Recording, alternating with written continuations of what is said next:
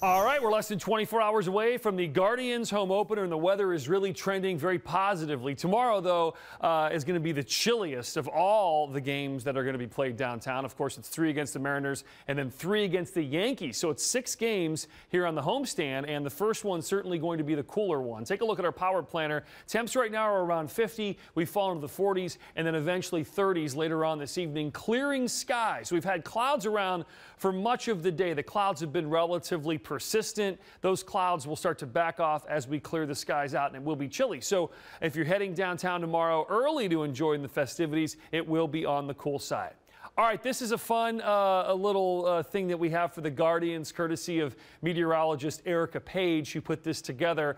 And if you've ever been down to the ball game, you know the hat game. So Tiffany and Chris, pay attention here, because what we're going to do is we're going to scramble the hats. Okay, so watch where the hat is. The ball went underneath that one, by the way. Right. That's probably an important part. Yes. We don't have it going too fast for you, but follow it the best you can. Where are you at? Where do you guys have it? It was pretty easy, wasn't it? Did we just speed that up? Yes. Where are we going? What are we going? 1, 2, or 3? We're going to go 3. Tiffany? I don't know. I'm going to let you pick. 3.